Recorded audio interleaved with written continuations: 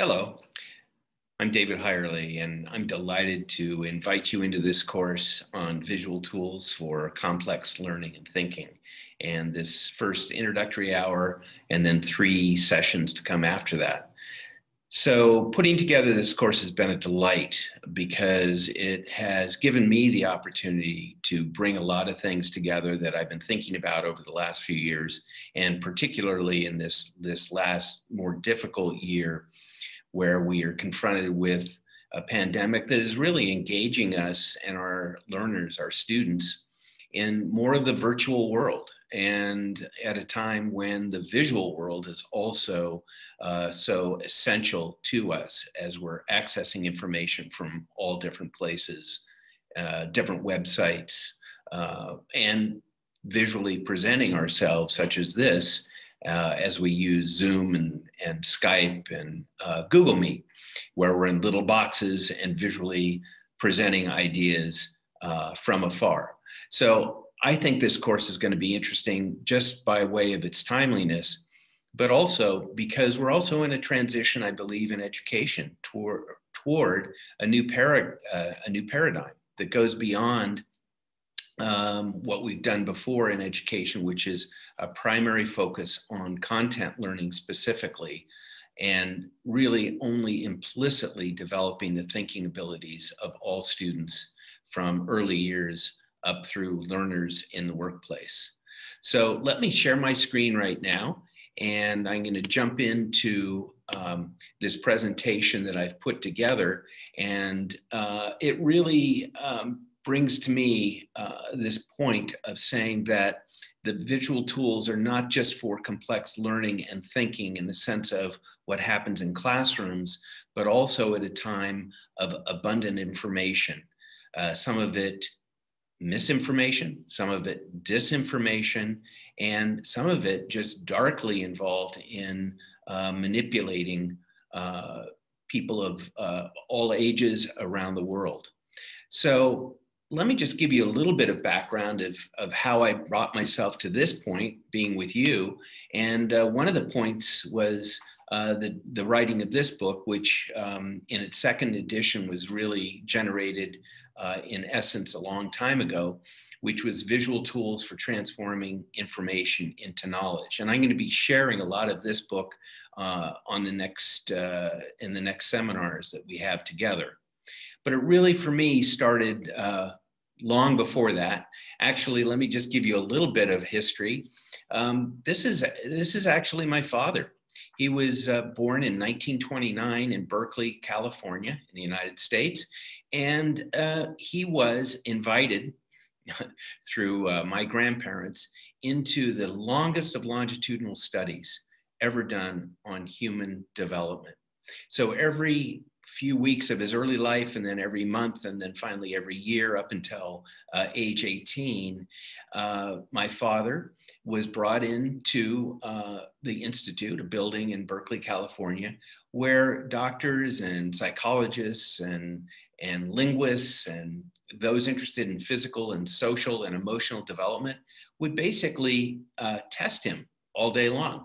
So he was given IQ tests that were then in 1929 just becoming very popular, along with developmental issues of strength and even his weight and the way he moved and his social emotional development. So here are some of the notes actually from that one of those first visits. This is maybe 4 or 5 months after he was born. Notice the analysis. He picks up blocks. They were observing him, right? Pushes himself up strongly, begins to play with paper, smiling at himself in the mirror, and reaching out persistently for toys just out of reach. And he picks up blocks deftly and directly. So what my father went through was the same thing that I went through when I was born in 1955. So every year of my life up through 18 years old, I was brought in by my parents into the Institute that, by the way, still exists today in Berkeley, at UC Berkeley. And I was put through the same battery of tests, IQ tests, strength tests, how my body was growing, social, emotional. As the years went on, they would interview me about my relationship with my siblings, with friends, with my parents.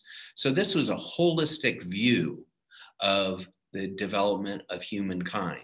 And I trace back my interest in cognitive development and teaching and education, and really the focus on thinking. I trace it back to this time when I was asked all these questions, and by the way, never given answers. I was not being tested as we would evaluate it in a classroom or in standardized tests.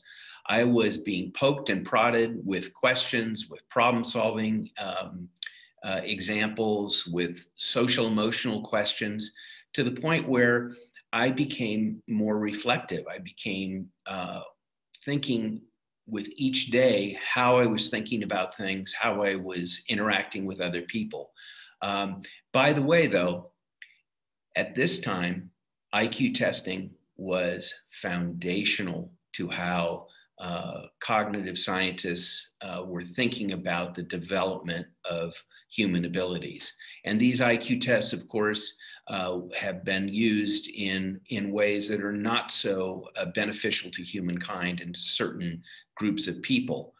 As a matter of fact, they've put the IQ testing movement really put people in boxes. And we've grown through Howard Gardner's work on multiple intelligences in the 80s to a point where we recognize a range of different ways of thinking about the world, engaging with the world.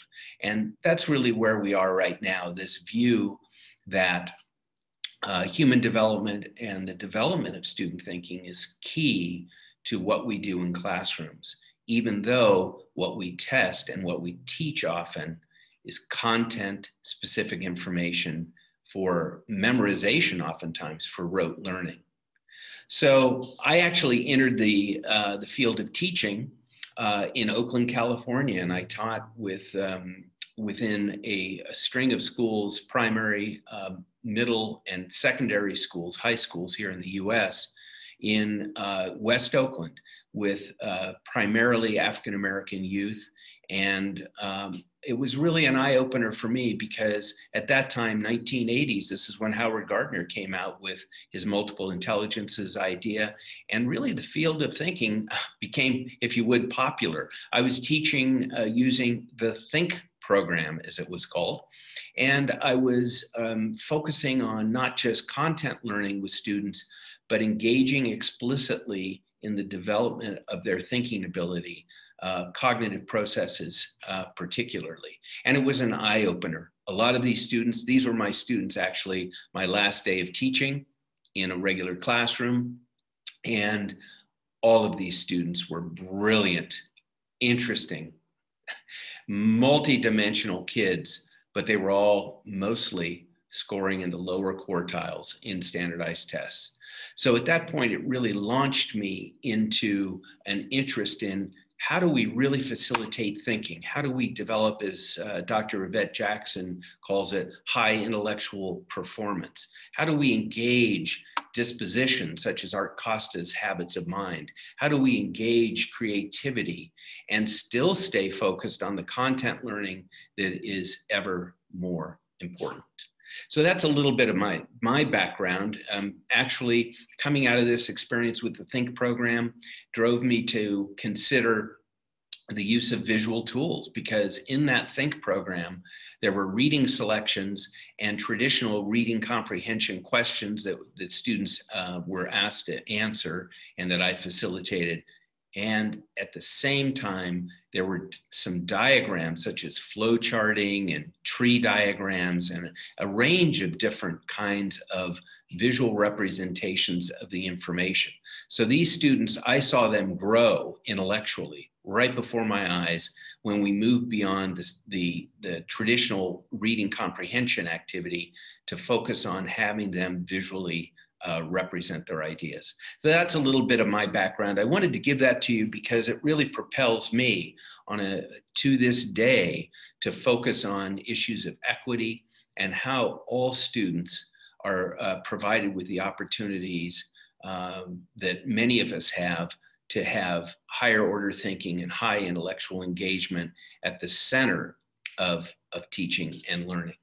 So what I want to really point out, and here's a football pitch that we talk a lot about in education about the idea of leveling the playing field. And actually, I believe until we really focus explicitly on thinking development, if we really focus on the cognitive development of every child and the social emotional learning that frames that cognition, we're not going to be able to level the field, because it'll just become ever more complex content knowledge without the facilitation of thinking. So I think we need to change the playing field, not just balance it, because a lot of the standardized tests today, a lot of the tests that have been given in the past, a lot of the evaluations and assessments and standardization of content teaching and learning has been around the bell curve, that there are those in the middle that perform what you'd consider normally, those that are perceived as, gifted, as we used to call a lot of students, and those that are underperforming, and underperforming in the sense of this bell curve. So what we're really interested now in, I believe, in education, with the focus, what this new paradigm is about, is engaging all students with a focus on the development of their thinking very explicitly. And so what we have to do is modify the pitch. What we have to do is see that it's adaptive and see that we can really engage all students from early ages, early years, and early childhood before they even get into school, all the way through the workplace and university work, and engage in collaborative thinking together, so that what rises up is an explicitness of how we're thinking about the content, not just a testing of the content itself. So with that, let's just jump into some of the range of topics that we're going to deal with in this seminar. Today, what we're going to do is really focus on a reframing of visual tools. We're going to jump into some different types of visual tools, as you'll see, visual tools that you've used before, such as brainstorming webs and different kinds of graphic organizers and concept mapping, and then introduce briefly the thinking maps. And then we'll go into the next session, the second part of our webinar series, really focused on process maps in depth. And this means concept mapping and systems thinking. And this really gets to moving students from a novice level, and I'm talking 4 or 5-year-olds, up through an expert level at any age, at any time in their educational experiences. So we'll look at thinking process maps. And then the third session will really be a deep dive into the thinking maps model, which I see as an integration of different types of visual tools and a real language that's used and has been used successfully across schools for now decades. And the fourth session, I'm really looking forward to, because it's going to stretch me a little bit more to think about how we use visual tools for assessment, not just content, assessing the content knowledge of students, but also really involving them in formative assessment of their own thinking over time. There'll be a last piece in there. What does it look like? What's the next generation of visual tools? And just to give you a sneak peek at that, I want to say that I just bought some virtual reality goggles. I've never been in the virtual augmented reality field before, and we're going to look at even possibility of 3D visual tools. So a lot to look forward to, but let's just jump right in and recognize that I know that this quote has been used a lot over the years, but the idea that the significant problems we face today cannot be solved at the same level of thinking we were at when we created those same problems. And we have generational problems that are still with us, developmental problems around the world. And I really believe that education is at a turning point, that we're really looking at a time where students' voice is key, that their engagement with the world at a very early age is becoming ever more important because they're exposed to information from so many different sources. The problems are being put before them. The information is being put before them as they explore on the web the ideas that we're faced with. And of course, one of the biggest ones is climate. And we're going to really look into a lot of different content areas, but we're going to use some examples, everything from apples and algebra to climate change, and how to really use visual tools in the classroom for the common content that we're trying to teach, and the processes of literacy, reading and writing, comprehension and writing, but also the engagement with areas of science and issues that are before all of our young learners around the world, which is climate change. Notice right here, this is a page out of a magazine, Time magazine, just this last month, and you could even see that now, unlike years ago, the use of graphics are everywhere, and embedded in those graphics is a lot of information, different kinds of representations. And that's what we have. That's what students are really engaged with, is not just Instagram videos or TikTok, 10, 12-second clips, but also graphics that are deeply complex, that hold a lot of information. So we're also going to look at how different kinds of visual tools help students to process different kinds of information, but also to represent their thinking and to work through and problem solve. So that's what we're really looking at, is thinking through this time of overwhelming information, misinformation, disinformation, and as one British writer wrote about recently, the idea that there are dark patterns in the web. And these dark patterns are basically what happens when students and all of us get into a website and order something, or have to maybe try to cancel a subscription. Anything, it doesn't really matter. What's going on is there are different algorithms that are at work that influence how and what we do on the web. So maybe I'm taking on too much here with this course in thinking about how we use visual tools, but it's mostly about how we develop student thinking on a day-to-day basis. So they're confronted with a lot of information coming through a lot of different sources. And it's very much just like the food and water. Information is coming to students in so many different ways. And as teachers, we're trying to maneuver through this field of information where once we were able to give students a textbook, and that was one of the sole sources, and our libraries for information. But now, just like food and water, information is everywhere. It's available to most of us on a daily basis.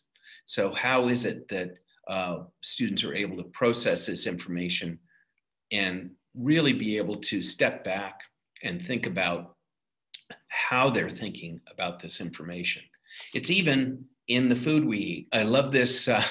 Some years ago, I was in a store here buying some chicken for dinner, and here I came across even smart chicken. So the idea that there are smartphones, there are smart chickens, but remember, even this smart chicken who here has graduated, it's about information. What's in the products we eat, what is in the content of the textbooks that we offer students now online, what is the content, and how do they process that information? So that's where we're going.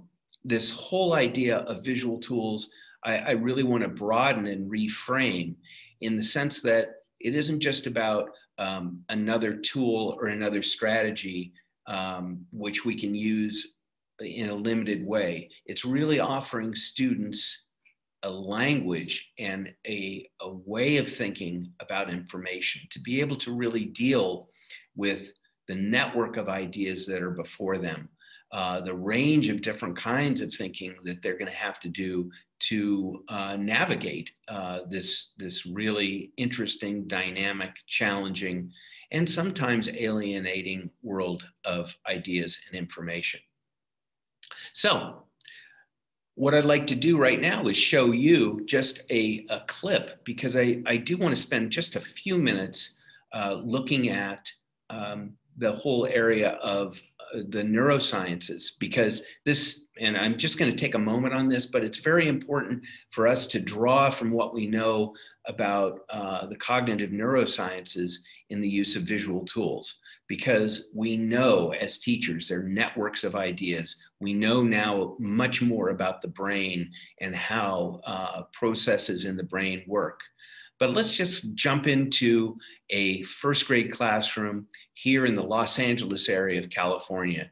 The teacher basically was asking students and had taught them about the whole idea of schema and how we have schemas in our brain, networks of ideas.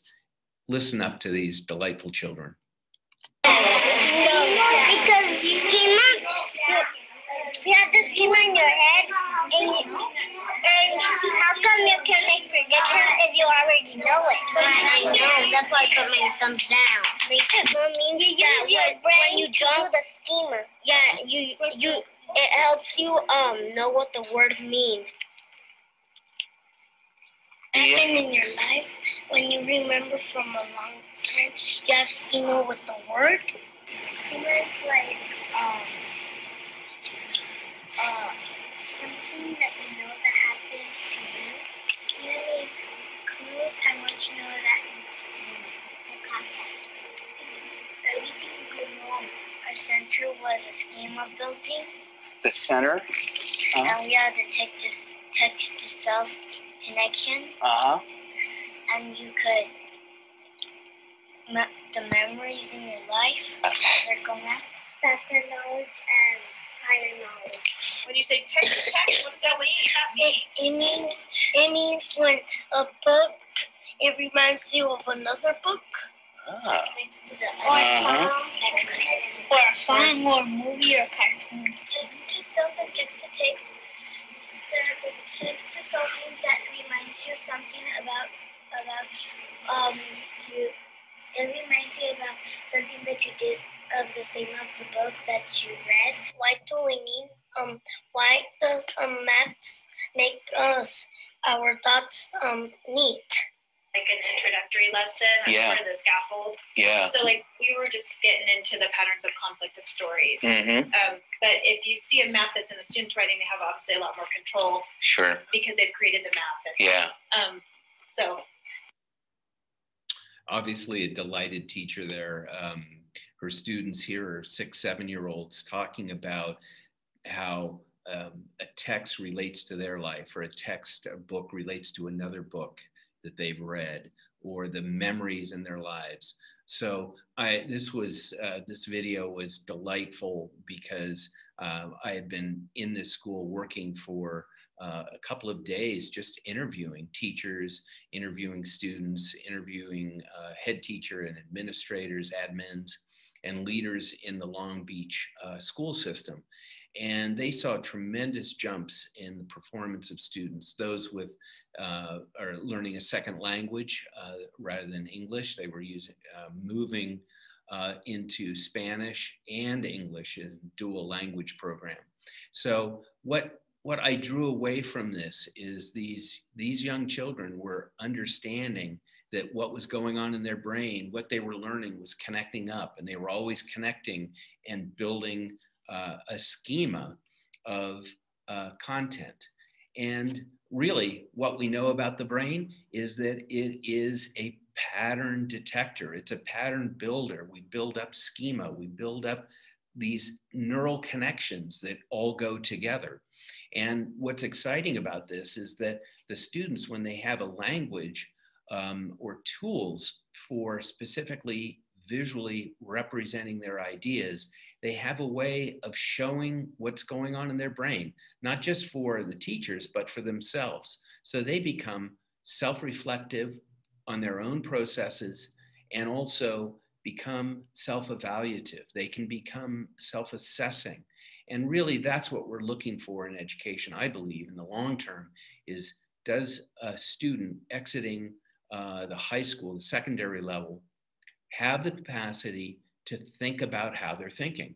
And that means on a very basic level. It doesn't need to be some cloud and some mystery. It's just, how am I thinking about these ideas? Can I think about it differently? Am I open to other points of view and perspectives? Can I remain open and add to my schema? So what we do know, just as background, is 90% of all information that comes to our brain is visual. And this is really key. Now, that's true. We have kinesthetic learners. We're all kinesthetic to a certain degree. We're always bringing information auditorily. We have a rich array of senses that is bringing information. But the dominant mode of information processing is visual. Our brain has evolved to this place with 40% of nerve fibers connected to the brain or linked to the retina, and the capacity to remember visual information is really key. So one of the things that visual tools draw on is the evolutionary development toward visual acuity and visual memory. I also think in some ways we should call them visual, spatial, verbal maps that we have going here, because what it does is just like any map, whether it's Google Map, any kind of road map, any kind of map that we see, we have a spatial array of information and it's visual. And oftentimes there's verbal and numerical information included in those maps. So this is really how the brain works, is that the brain is always unconsciously connecting all this information, and it's a matter of the students taking control of how they're plugging things together, how they're networking information, and giving them the tools that enable them to create their own visual representations and to link a lot of content, and thereby to actually remember that content. One of the, I believe, one of the misunderstood areas of the development of thinking is memory. We often say, oh, rote memorization isn't the way we want to go. And in fact, I agree with that. Though what we have found and what teachers report, students recognize right quick, is that when they're visually mapping out information, by and large, they are remembering more of that content. So even if we use visual tools for remembering, not even conceptualizing, which is what we really want students to be able to do with the complex knowledge that we're bringing before them, is to be able to understand that they can visually represent information and bring that up as a visual for memory.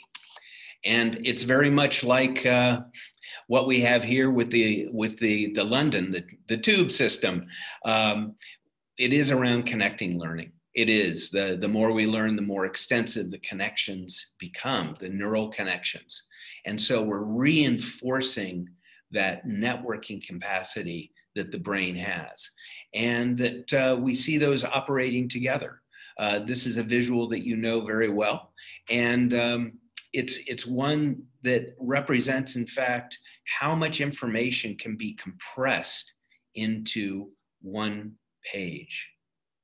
So what we're looking at is that rich array, and what we want to do right now is take a moment and jump into a video that was produced by the Academy Trust, where teachers had been introduced to the idea of visual tools. And in this workshop by Hannah Miller, which we're going to show, they discuss the different types of visual tools they've used and actually the effectiveness of those tools. So enjoy this few minutes of video, and I'll be right back. Story mountains are not specific thinking maps, but they're maps, aren't they? You're mapping it Okay. Right, so I'm going to pause you there. I'm just going to ask for a couple of ideas from some of the groups. So can we start off with this back group here? Why do you personally, in your own practice, use visual tools? We've got quite a few ideas here. Yeah. Organising thoughts. Cool. So whether it's our own or the other, or somebody we're sharing the idea with, getting them to organise and share their ideas, or organise our own thoughts on a different scale. Yeah, definitely. So when you think about, obviously, especially novice learners, we think about the youngest of our learners. What we're trying to do is almost introduce them to our domain. I always think about it as like a sphere of knowledge. Now, if I'm the expert in that field, I've got all these different nodes and they're all interconnected and everything clearly makes sense. But when I'm trying to explain something to them, something that I might just clearly take for granted, they quite often will need a structure or a framework to organise that, to support it. Cool. So when you think about that structure in an organisation, are there any particular tools that you use? Well, I would say that this is similar to when I've done story building, story maps, that type of mapping out on a sort of known framework, how to plan something, and sort of record thoughts in a particular way. Yeah, excellent. Cool. So something that goes almost step by step. This happens and this happens and this happens. Lovely. Did you have any different ideas? We said for variety is one lesson. We said to engage different learners, so you can use them for differentiation as well in teaching. Assess prior knowledge, we can use for different ways to engage people and for us to understand if they know as well already. Yeah, definitely, and I'll probably say that's one of the biggest benefits at primary and at secondary, is that general idea that a lot of our students, without some kind of framework, when you say to them, tell me what you're thinking, or can you jot down your ideas on a piece of paper, if you just give them a blank piece of paper, 9 times out of 10 they sit there for about 5 minutes and like, I know what I'm thinking, and sometimes they can talk through it, but actually getting it down on paper and then being able to build something from that can sometimes be a bit more difficult. So yeah, definitely provides them a structure for that. Anything else from this table? We got quite a lot of the same things, but we were talking about using, like you said earlier, the flow map to guide them through a process. We were also kind of linked to what you were just saying, thinking about getting to the point where they can kind of say, right, I've got a thought in my head, how do I represent it, and them choosing which kind of thinking map they need for that. I don't think my class is at that point yet, but we were talking about the ultimate goal, them being able to use. I know some 16-year-olds that aren't at that point, so it's fine. Being able to structure their own thinking. Yeah, definitely, and I think that's the whole point. If we can provide them with a framework, if we can provide them with a language for their learning, as they do move up through education, when it comes to Key Stage 4 and they're revising and they're doing things like that, actually they've got these methods at hand. And some of it links to some of the more recent cognitive science. When you think about cognitive load, especially in primary schools, sometimes I walk in and I'm like, wow, these walls, it's mad. There's loads and loads of stuff going on, and then you think about these learners. And they've got lots of different focuses, and actually what we want to do is reduce that extraneous load. We want them to focus on the learning that's at hand, and again, these maps can support that. Well, I hope you enjoyed that conversation facilitated by Hannah Miller with her colleagues at a school in the Academy Trust, really looking at the different kinds of visual tools they've used, such as for storyboarding and such, over the years, and the effectiveness of those tools. And we're going to jump back in our next sessions with much more extensive video as Hannah introduces her colleagues to the thinking maps and really interviews students and head teachers as well. And what I'd like to do is really now jump into these different types, provide an overview of different types of visual tools, and also recognize that a range of learners can use these tools. Even if a student is not dominantly a visual learner, if they're auditory and strongly auditory, or really need to always be manipulating things and kinesthetic, what we want to do is round out the range of and balance of different kinds of representations. And one of the experiences I had very early on when I was starting to conduct training and doing professional development with teachers. So I went to a school and I was introducing the idea of the thinking maps. And one of the teachers put up her hand and said, just a minute, how do these visual tools work for all students? My students are blind. And I was really struck by that here I am representing these visual tools that can be used by all students. And she's saying, my blind students, how are they going to use visual tools? She came back, the next time I came back to the school, she came back and offered me this. Her students had used a Braille machine to create Braille thinking maps. And here's an example of a circle map, which we're going to get into later.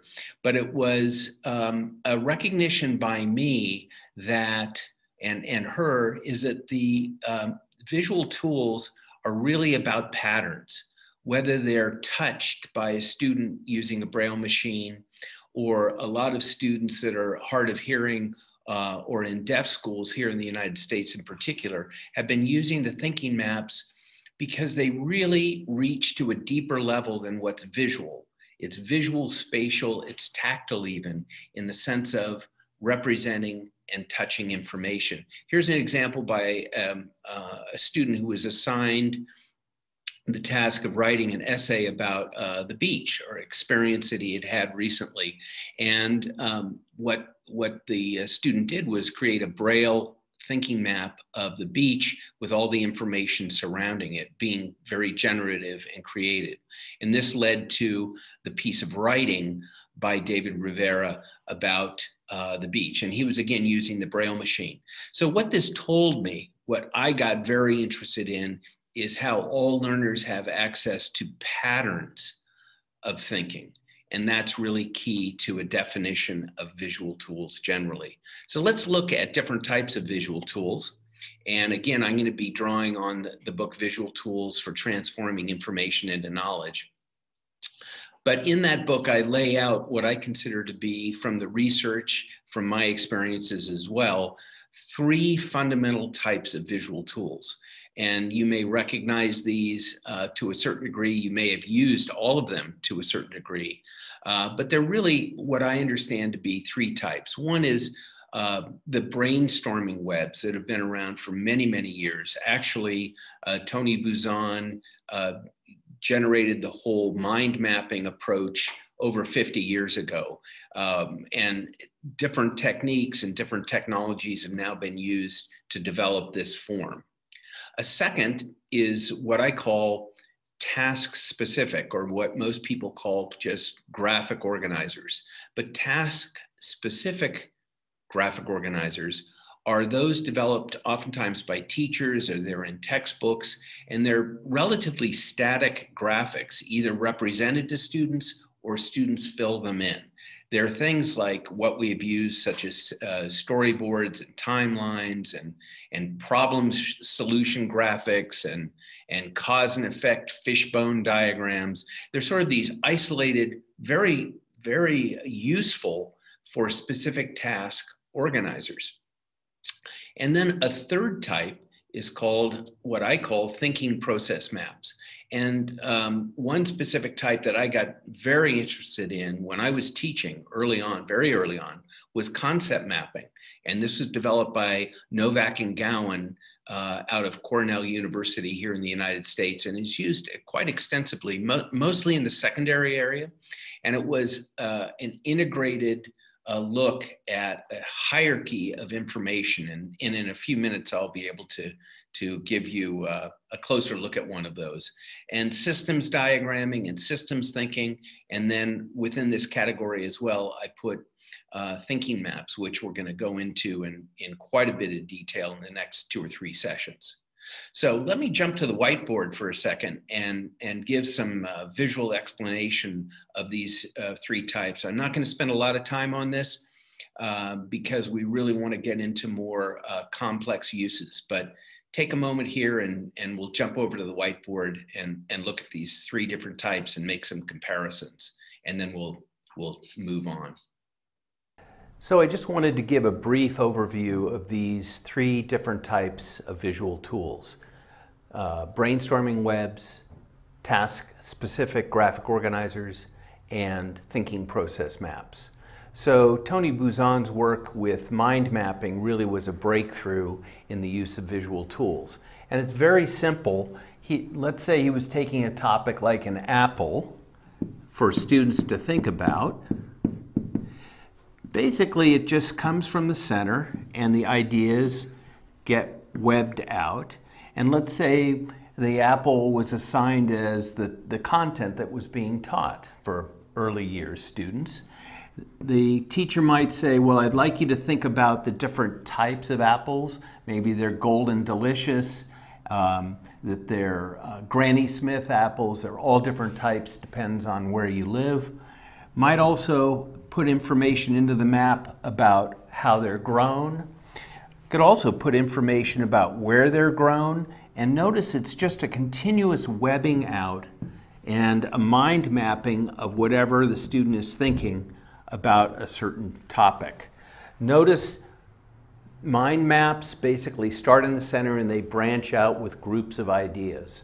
So very creative, highly generative, and a way for teachers to engender in students the capacity to just open up their thinking and show what they know. Another type of graphic is the task-specific graphic organizer. Oftentimes these are preset. There's a sequence or an idea that teachers want to have students focus on. So there might be a preset map, such as a simple flow chart with instructions for what to do. Again, let's take the example of an apple. A teacher may want the students to identify how the apple is grown, how it's produced over time, how it's taken to market, and the uses at home. So this may be preset, and the teacher just offers it to the student as a structure for the thinking. It can't, most of the time, task-specific organizers are analytic. They just really are step-by-step or procedural. They don't really engender the kind of open-ended thinking that mind mapping does. Now, a third type of visual tool is what we call the thinking process maps, and this includes concept mapping. Now, Novak and Gowan, when they created concept mapping, were really interested in the hierarchy of knowledge. So the students learn basically to take a topic such as apples and create a conceptual diagram of all the information that they know in a very systematic way about apples, such as types, uses, and other information such as how they're produced over time. And what happens is that as students are using these, they are also making linkages between different bits of information. So it's interesting that these maps actually, with the same content information, have different structures. And what's important is that the students learn how to use them in an independent way or collaboratively over time. But again, brainstorming webs for creativity, task-specific organizers for analytic work, and concept mapping for conceptual thinking processes and showing an integration of ideas. Each one of these types of visual tools is powerful in and of itself, and it's really about student fluency and their development of the use of the tool over time. So let's jump back into some other types of visual tools and examples. Well, what I just did on the whiteboard, playing out the different types of visual tools, it's just a starting point to go go a little bit deeper, but I do want to just offer a few ideas here about these different types of visual tools. I used to use mind mapping all the time, and I still, to a certain degree, use it for some things. But one of the problems, one of the difficulties and challenges with brainstorming webs or mind maps is after the brainstorm, what happens after the storm? And I love this cartoon. It sort of represents one of the challenges really of brainstorming after using them, mind mapping and different even software apps for mind mapping, is how do you then take all this disparate information that has sort of all of these connections, sort of connecting the dots, but doesn't really show the patterns of the deeper patterns of thinking that are going on there. So when I used mind mapping early on, one of the difficulties that students had was going from the mind map to, let's say, a piece of writing. And here this professor is saying, well, it's all plotted out. I've got it all, it's all there, right? But now I just have to write it. So that's one of the concerns and difficulties of using mind mapping, is that there is not a sussing out of those different patterns that students could see and then organize on their way to a piece of writing or any kind of presentation or deeper understanding. So that's one of the difficulties. Still very worthwhile mind mapping is across age levels. And it's a good starting point actually for visual tools. The graphic organizers, the task-specific organizers, the difficulty there for many of us is that it's an overwhelming number of different types of graphic organizers. So with mind mapping, you sort of start in the center and branch out, and it's one format by and large. When you go to graphic organizers, you have an endless number of different kinds of graphics. It's, as a matter of fact, students get overwhelmed, as teachers often do. I certainly did, with all these different kinds of graphics. It's you know, flow charting and tree diagrams and concept mapping and Venn diagrams and fishbone diagrams and this down at the bottom, this sequencing snake. So there are all these different types of visual tools, what I call graphic organizers.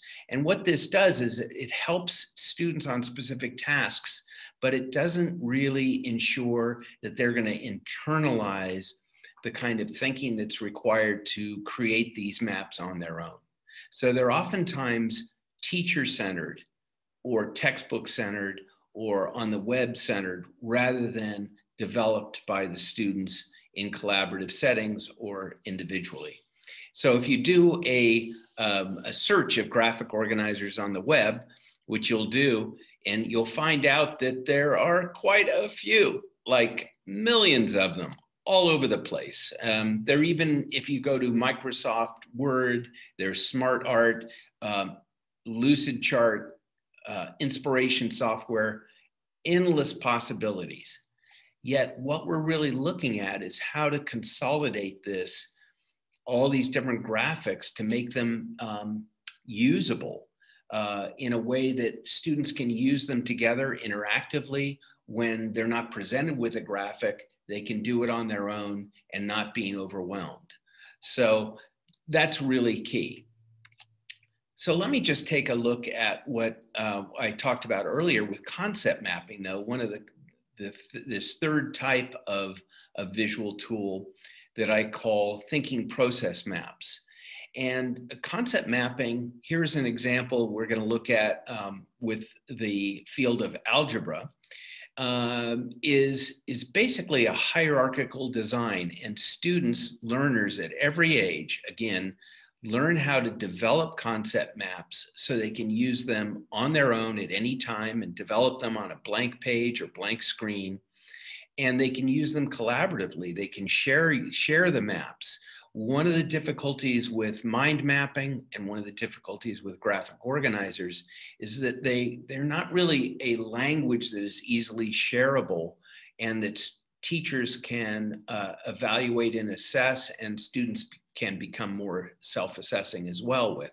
So here's an example of concept mapping. And I'm going to show you slide at a time, but a student, and this was at the secondary level, was given the assignment of over the semester, over the course in algebra, to map out, using concept mapping, map out algebra. This is pretty impressive. So he starts off by saying algebra is generalized arithmetic and involves and uses, and he keeps expanding. This is over like a 5-month to 8-month period of time, a total vision of what he considered to be algebra. Now, this isn't doing algebra, but it shows that this student has internalized all the different areas of algebra and connects them together. What I like about this and what's really impressive is that this took several years, really, of developing the capacity to do concept mapping. And that's really what this is about. It's being able to go from a novice level with very simple concept maps on a blank page and slowly but surely growing a concept. So that's the kind of thing that is key. And it really leads to the kinds of different types of questions that we ask when we're trying to conceptualize. Are they inference questions or interpretation questions? Do they help transfer? Are they questions about hypotheses? Are they reflective questions?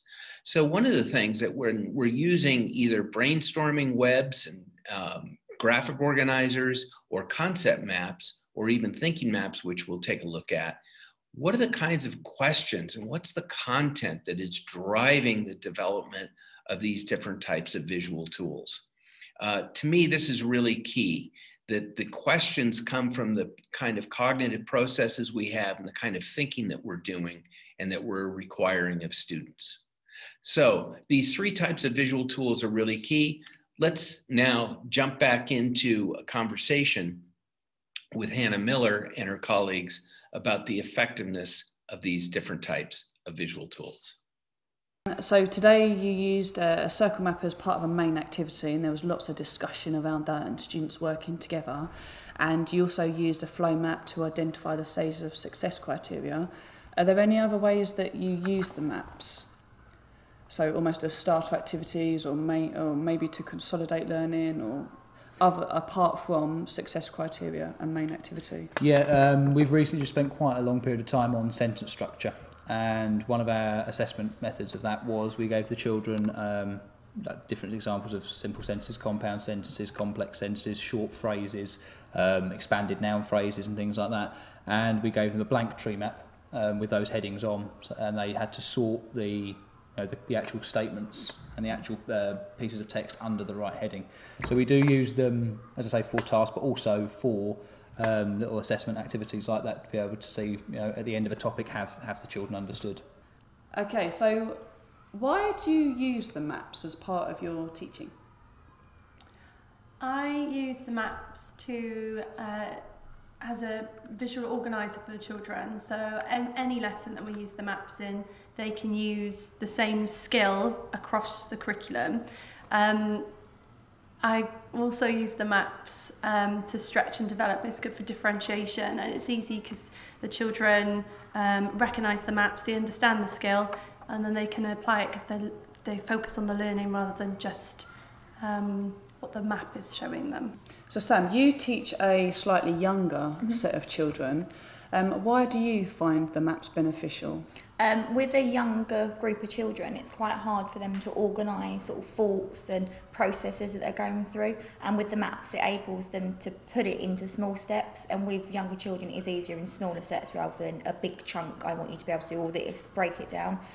We use a lot of a flow map for success criteria because that's really nice to break it down into this is what you've got to do first and then enable you to do this.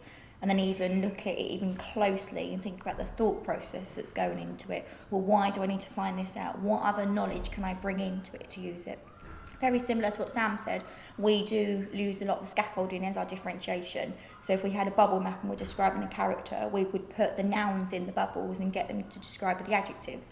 But with the more able children, we'd pretty much take everything away and just have a visual picture in the middle and say, what can you see, and get them to describe it that way. Well, I really enjoyed those those comments by the teachers there that Hannah Miller was working with to really look at exactly the influences of different kinds of visual tools and specifically thinking maps with their students. I think that one of the important and key messages to pull away from what they were having to say is that they can use them as they need, or as students can use them if they develop fluency with the visual tools. They can use them as they need in the classroom, in the moment, but also consistently over time. So they become much like speaking and writing. They become the water that we swim in on a day-to-day basis in classrooms. With our few minutes left here, I want to just jump in and introduce the thinking maps, and we're going to be spending quite a bit of time on them, and Hannah Miller is going to be able to spend some time introducing each one of the thinking maps in the future seminar.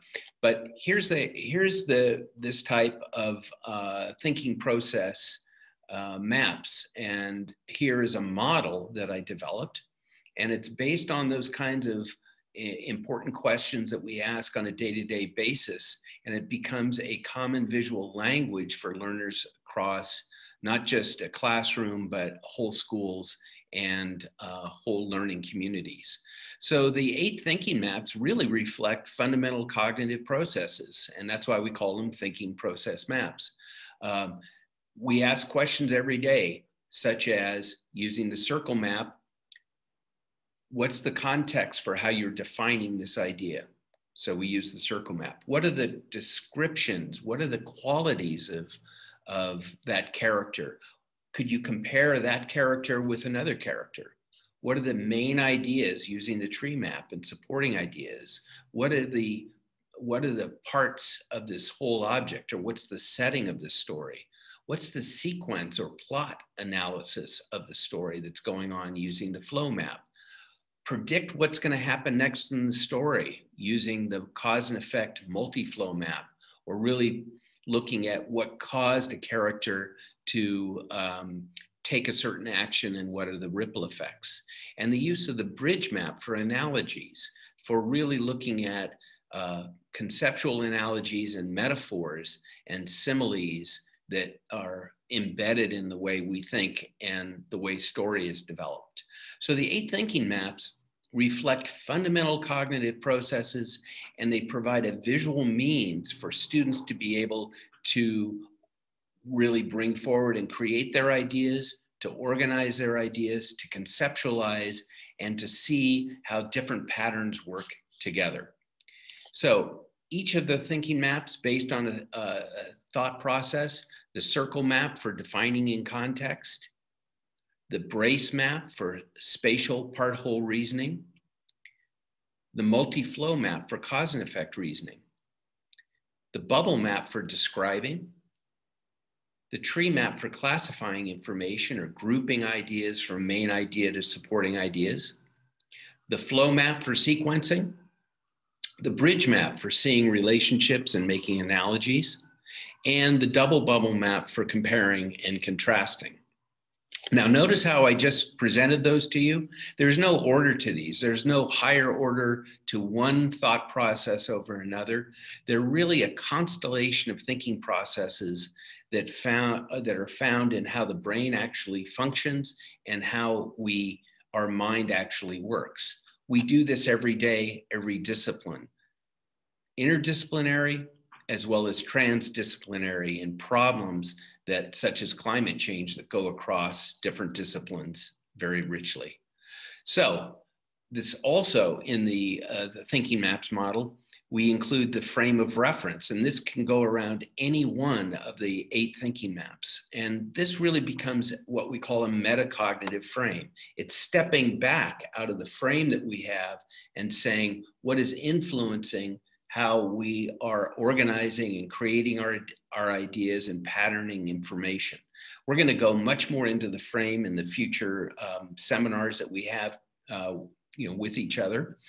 And we're going to go deeply into how this really supports students in becoming reflective as they get into virtual reality of the webinars such as what we're doing, is how to really focus on the information that's there, but also how to reframe that information and to think and reflect on what the presenter is doing, or what this video shows, or what this movie clip says, or what this politician says. So this is key, this frame of reference. So it isn't just about creating or brainstorming ideas. It isn't just about, can we organize those ideas? It isn't necessarily even how we just pattern the ideas using fundamental thinking processes. It's that metacognitive frame to be able to step back and gain perspective on our ideas and what other people are presenting to us. So one of the resources that you have is the book that came with this course, which is Developing Connective Leadership, which will give you many more ideas and background information on the use of thinking maps in communities such as a classroom, a whole school, or across a whole system. So you may want to look at the first chapter of this book to provide even more background on the thinking maps as we proceed in this course. And just to let you know, next time up, this was just a short introduction of looking at visual tools and actually reframing the use beyond just brainstorming webs or graphic organizers or even concept maps, to reframe this around how we're using visual tools and for what purpose. Next time up, we're going to get together and go really into detail on thinking process maps, specifically concept mapping, and then into thinking maps. So I hope you enjoyed this hour. It was introductory in nature, but I also wanted to provide a frame for the rest of our time together. So be well, see you next time.